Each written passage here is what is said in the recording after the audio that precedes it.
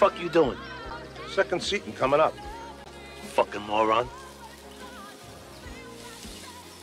Oh, look at my wife over there. No, wait, Tone. The neighbor St. Bernard is on your property.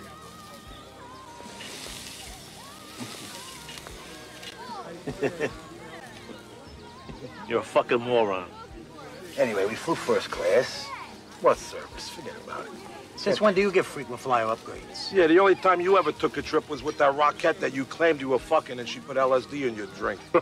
Where'd you get the tickets? The Cuban? Yeah. No, I always thought there was some way to divert frequent flyer mileage on a grand scale. To do that, you gotta break into the airline's main computer. And what do they call it? Cracking? Hacking. Shelly hack. Remember her?